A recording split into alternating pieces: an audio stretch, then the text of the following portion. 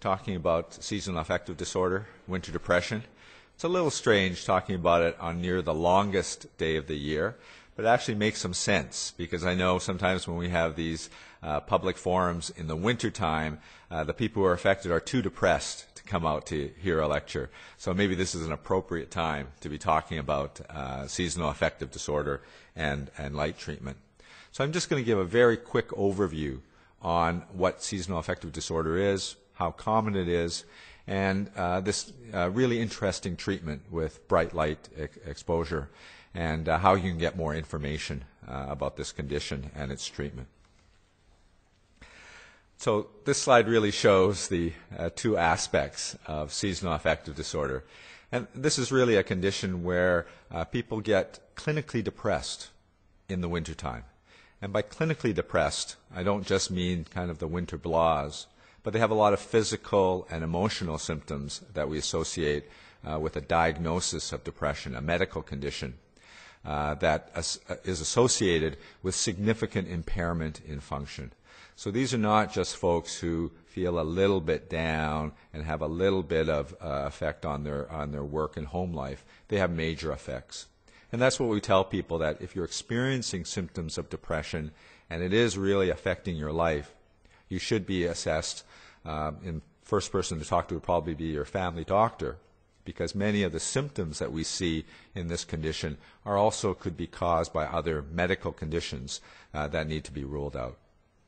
But the interesting thing about this particular condition that we also call winter depression is that people only get depressed in the wintertime, and usually starts in the fall, late fall, early winter, extends through the winter time, and then gets better in the spring, and by summertime people are feeling perfectly well.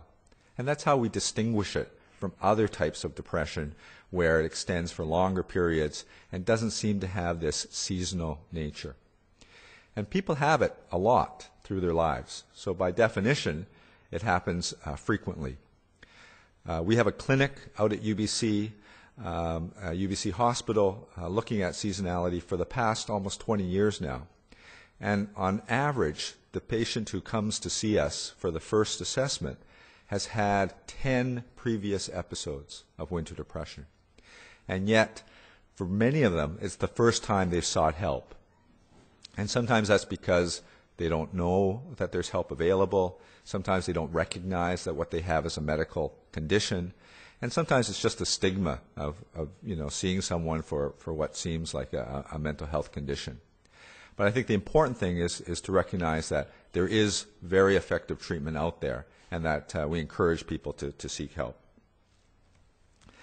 Now, besides this aspect of winter depression, there are also some certain symptoms that we associate with this condition, and it's what I call the Garfield syndrome.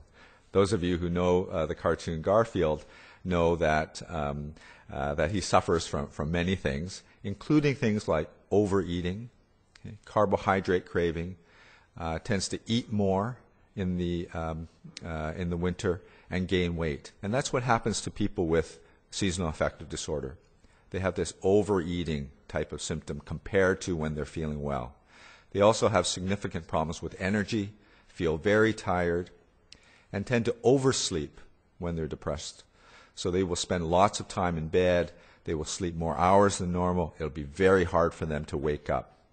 And about 3/4 of patients with winter depression have these types of symptoms, which are a little different than other types of clinical depression that we see, where people tend to have trouble with insomnia and not eating enough. And so the symptoms of seasonal affective disorder are a little bit different than for other types of depression.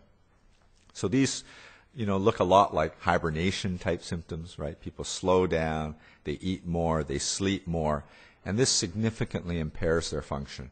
So they have trouble at work, they have trouble with their relationships, and have problems functioning. Sometimes it gets to the point where they have more significant symptoms that we associate with depression, things like suicidal thoughts. And again, very important if you have suicidal thoughts to be seeing your doctor, calling someone right away. So how common is this condition? Well, in places like Canada, in a northern country like Canada where we have very long winters, it's actually very common. So that some of the studies done in Canada show that about 2% of the general population have a significant winter depression. And that really means that over 500,000 Canadians, up to 1 million Canadians, might suffer from this disorder.